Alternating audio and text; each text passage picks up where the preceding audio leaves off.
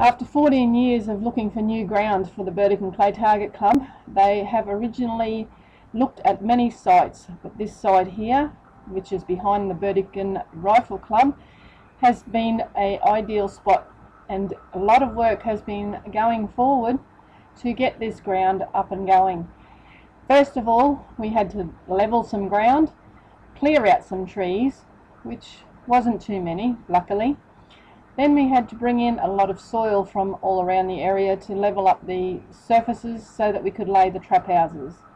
We've gone looking for water, which is a bit more difficult, but finally the land is starting to come together. The land is a little bit more level now. We're marking out some traps houses to see where they go, and eventually we will get there. The boys have been out making sure that the levels are all okay for the trap houses, making sure they're in the right place, and now here we are starting up to get the trap houses organised. Lots of workers here helping out, which is great for a volunteer to organise that. The tractors brought in, trap houses finished, and the work is nearly starting to progress and looking like a gun club ground.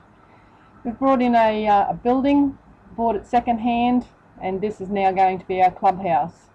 We've organised a little bit of rise there so that everyone can see what's happening, and this is the view from the trap houses when the ground has not been mortared.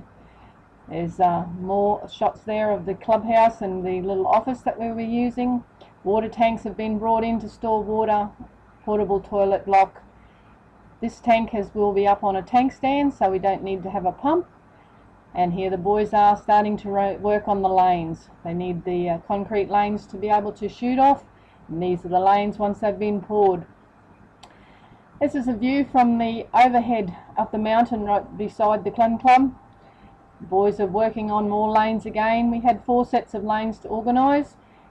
This is the tank stand for the tank mentioned before, and this is the view from the behind the trap house with the lanes.